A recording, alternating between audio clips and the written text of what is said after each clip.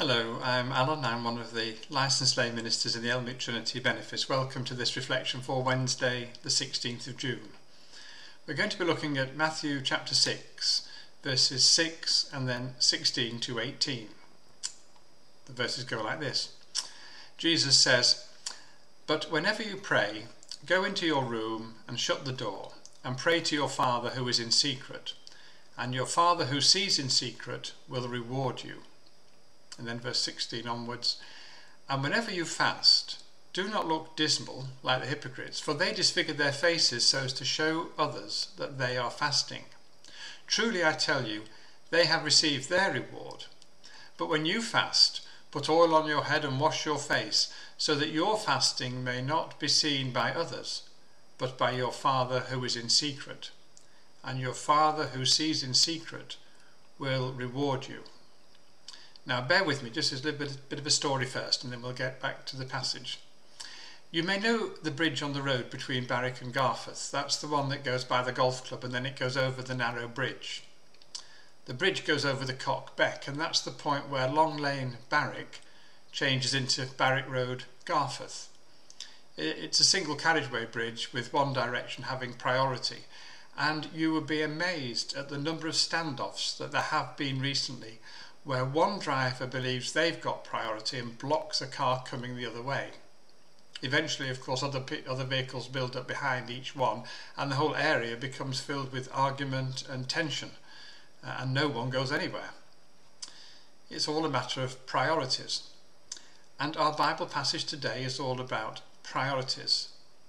And the incidents at the bridge can help us reflect on what happens when priorities get out of harmony or out of balance.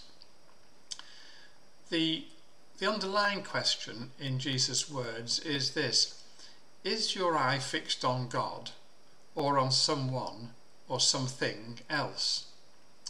For those first hearers, Jesus framed the question in terms of the practice of fasting. When you fast, are you doing it with an eye on letting everyone know you are fasting, or on deepening your relationship with God? If we dig a little deeper, we can widen the question to embrace everything we do, not just fasting. Why am I doing that? Well, that could be anything. Why could be a whole range of motives. To give me satisfaction, to make me popular, to do some good, and so on. Jesus is encouraging you and me to occasionally ask ourselves, why am I doing that? And he is encouraging us to work towards the answer because it brings me closer to God. The passage is about learning to love and serve God for himself, and not for any reward or gain for ourselves. We love and serve God because he is our Heavenly Father, who loves and cares deeply for us, and for no other reason. It's really hard to peel away all the secondary motives for loving and serving God and love and serve him just for himself. Let's go back to the bridge again and see what happens when priorities get confused.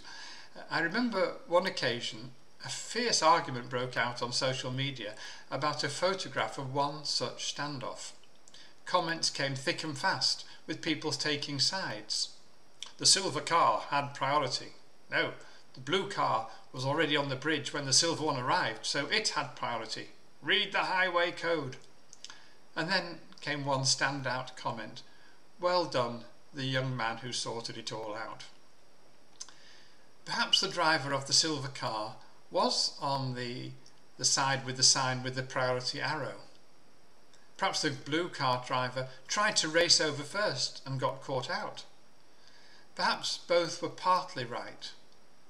But if the priority is to allow traffic to cross the bridge safely, they were both totally wrong. Everything except tempers seized up. Tempers flew freely. Maybe we want God's love to flow in and out of us freely. It's as good an answer as any to, why am I doing this? Get our priorities sorted. Am I doing this simply because God is God and that free flow of his love can have a chance? Am I doing this simply because God is God, and to give that free flow of his love a chance? A prayer. We give you our thanks, loving God, for all the gifts you have given us for use today.